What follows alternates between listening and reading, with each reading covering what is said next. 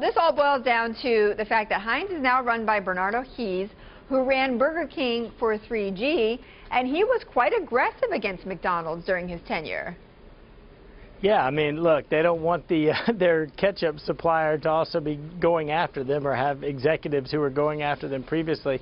Burger King's been adding menu items aggressively and really trying to go after McDonald's business here in the U.S. after sort of languishing for a time.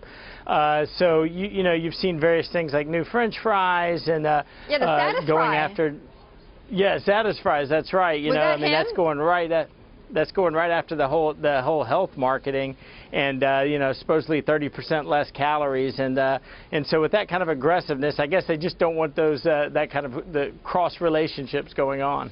Duane, was the Status Fry Bernardo Hees's one of his projects?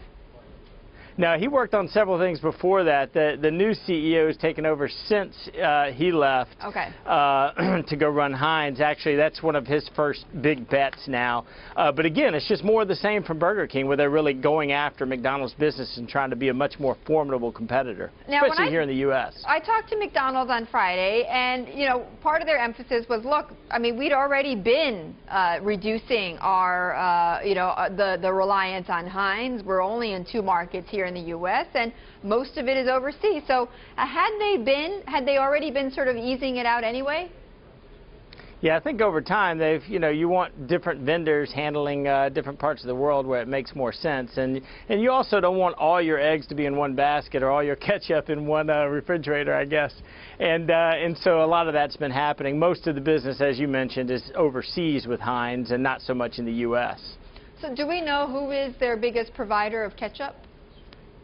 No, we're trying to find that out, actually. Don't know, but I think it's more diversified than just a single vendor. Right, than a single vendor like Heinz. Okay, so I mean, you mentioned before, like what Burger King is doing. I mean, are they gaining any headway against McDonald's with all of their initiatives? Well, it's hard to compare the numbers so closely, Burger King being private, but obviously we've seen companies like McDonald's hurt by this macro environment. Now consumers sort of pulling back now as they're uncertain about what's going to happen in the economy. Most recently, McDonald's said that their U.S. sales had slowed, their comp store sales had slowed over the previous quarter.